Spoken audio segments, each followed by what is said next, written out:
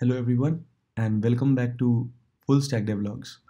Today we will be talking about one very major important topic, which is the difference between Git Merge and Rebase, and why even we are talking about these two merging strategies. When I'm pushing my commits to a Git repository, so this is one commit, this is second commit, and this is third commit, right? And this is a branch, main branch. And I have one more branch, which is the feature branch. So here we want to demonstrate that then when there are multiple feature branches on which say different developers are working on separate features. So for example, you see this second commit, add a commit to master. So this feature branch has been branched out from this particular commit, and then it has been added a new commit on the feature branch itself.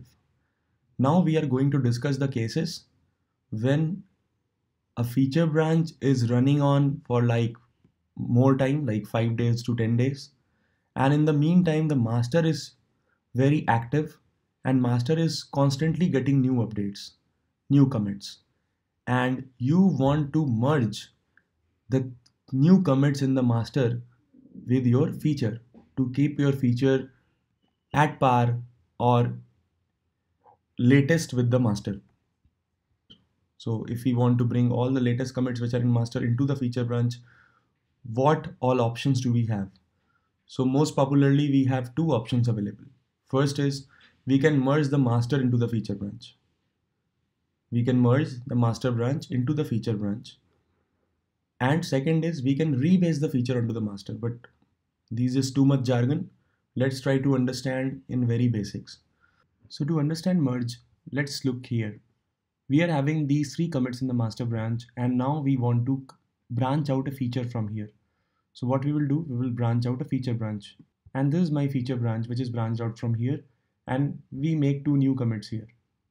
In the meantime, we also bring two new commits in the master, but the feature is not having these two commits, which might be important, or maybe one of those two commits is important for this feature we are developing or the developer is developing here.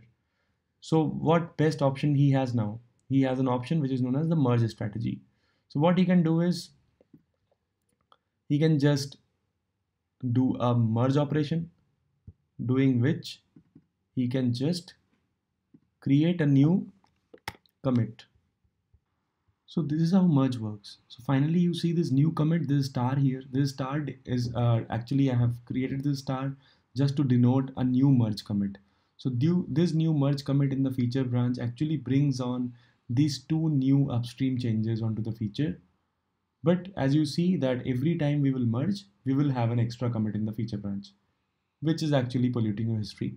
But also at the same time is giving you a context of what merges or what activities were done in a feature branch from time to time. Now let's try understanding rebase. So again, coming back to our initial states, is there a feature branch and this is the master which is having two new commits which are not present in the feature. And now we want to rebase instead of merge. What happens next? So in case of rebase, we have to remember that it will move the entire feature branch on the tip of the master branch. Let's see how. So this straight line demonstrates a rebasing. So in most of the cases, what will happen is that we will have a rewritten history. And for example, in some cases, say first this commit was done in the feature. After that, this first pink dot commit was done in the master. The condition will be like this is 1, this is 2, 3, and 4. These are the sequence of commits. You understand? So now rebasing will actually rewrite the history. It's not like merge. It doesn't work like merge. So now what it will do is, let's see that. So this is how the final rebase will be done into the feature branch, and it will look somewhat like this. First the master branch and then the sequence commits in sequence, and each will be added as a new commit in the feature branch.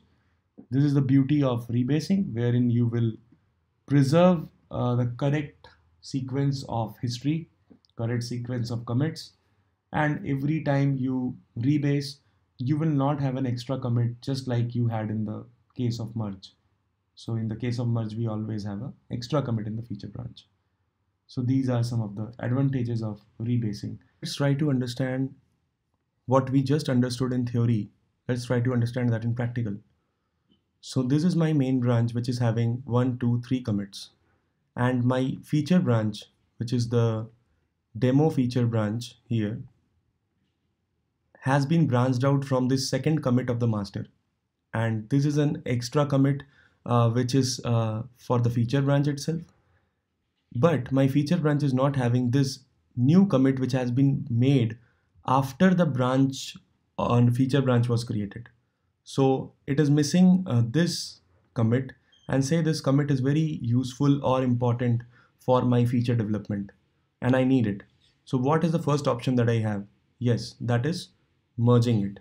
So what we will do, we will merge the master into feature, which is very simple. So we will say git merge. So first we will see our branches. So we have the demo feature branch and the main branch. And now we will merge the main into the demo feature branch. So we have to switch to git switch. Now let's try to merge. So we will say git merge demo feature branch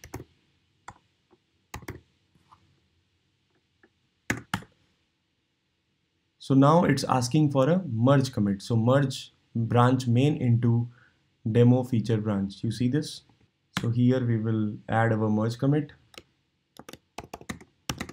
add a new merge commit to feature, right? Okay. So now that merge has been created, merge commit has been created, and we can just do a git push, and we should see this new merge commit on our feature branch. Yes, so you see it, add a new merge commit to feature. So now what we see, the difference is that we branched out from add a commit to master, then we added a commit to the feature branch. Then since we have merged it, so we also have the add a new commit to master. You remember this, a new commit to master, and you see the master remains unchanged. So you will see the master still have those commits. It still doesn't have the commits from the feature because feature has not been merged into master. Master has been merged into feature. So I hope this explains you a funda or a concept about merge strategy. And this is my feature branch, which is the demo feature branch right now. What we will do is, as of now, we will start adding some files to the main branch. How we will do it? We will first check where are we. So we are on the feature branch. Let's come back to the main branch. So say we are adding some new commits to the main branch. So like now I will add file number 7.txt. So I will see that there is this file change. I will stage it again.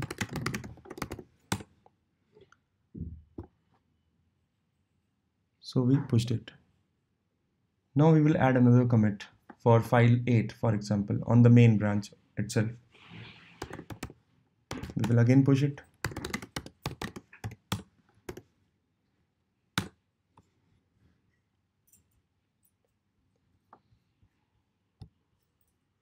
Okay, so now we have see that we have two new commits here, add file number 7 and add file number 8. And our feature branch is not updated with the master. Now let's also add some new commits into the feature branch. So first let's switch to the feature branch.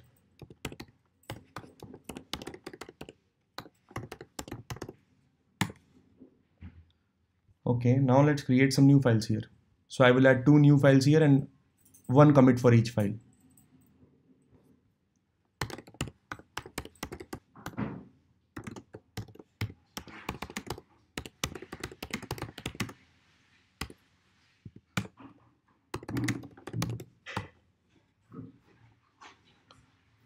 Add one more, file feature 5. So it's feature file 5.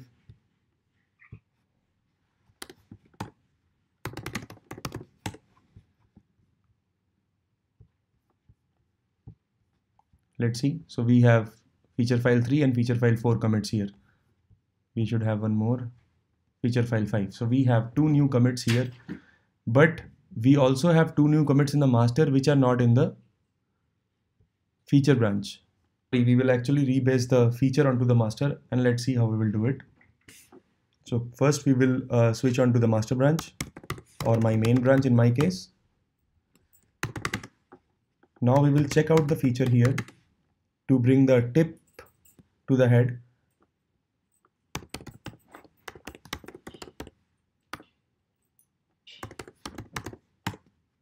Now we will just say Git Rebase main. Now while pushing, we have to actually force push. We will understand this concept later. As of now, we will do a force push.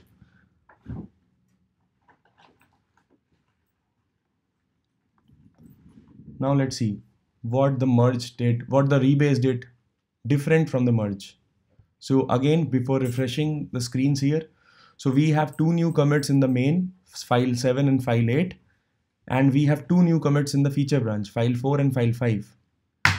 But the master branch or the main branch changes are not in the feature branch, and we have rebased.